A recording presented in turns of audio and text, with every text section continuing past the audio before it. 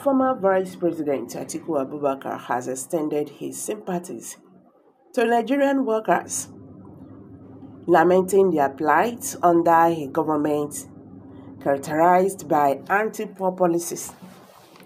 Atiku Abubakar, the presidential candidate for the People's Democratic Party (PDP) in both 2019 and 2023 general elections, conveyed his message on International Workers' Day, highlighting the ongoing challenges faced by workers in the country.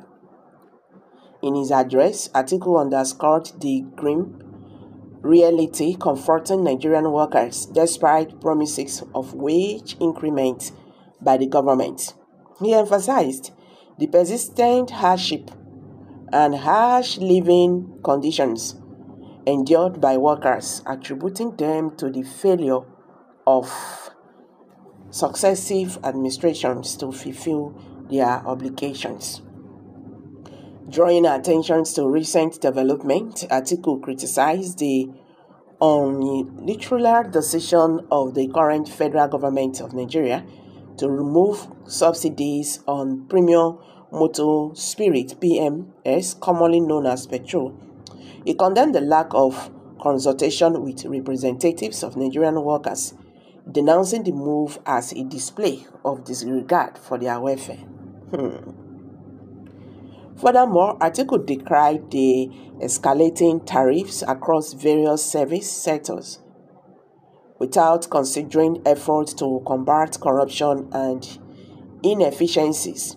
He argued that such measures only serve to burden ordinary Nigerians while perpetuating systematic flaws. Reflecting on the historical role of workers in advocating for social justice, Atiku praised their resilience in the face of adversity. He invoked the legacies of the past labor leaders such as Michael Imodri, Pascal, and Comrade Adams Oshomole, noting their contributions to the struggle against tyranny and bad governance. Expressing solidarity with Nigerian workers, Atiku condemned the erosion of labor rights under the current administration. He highlighted the scarcity of fuel by skyrocketing prices of essential commodities, lamenting the government's failure to improve the living standard of workers. Despite the challenges, Atiku extended his congratulations to Nigerian workers. On the occasion of Labor Day, he expressed hope that the theme of this year's celebration, ensuring safety and health at work in a challenging climate, would compel the government to prioritize the welfare of workers. In conclusion, Atiku Abubakar's message resonates with the frustrations of Nigerian workers grappling with economic hardships and government apathy.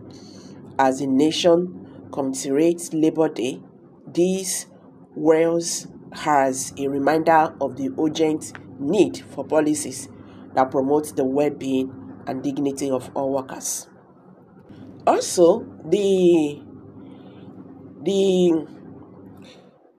presidential candidate of Labour Party, Peter Obi, the former governor of Anambra State, he was the 2023 presidential candidate of the Labour Party. He has extended warm greetings to Nigerian workers as they commiserated the 2024 Workers' Day nationwide. Through an official statement shared on his verified social media platform, Obi conveyed his profound pride and admiration for the resilience and dedication exhibited by workers across the nation. Acknowledging the invaluable contributions of Nigerian workers, Obi expressed deep appreciation for their unwavering commitment to nation building despite facing numerous challenges and adversities. He commended their selflessness in providing for their families, supporting their commitments, and fostering the overall prosperity of the country.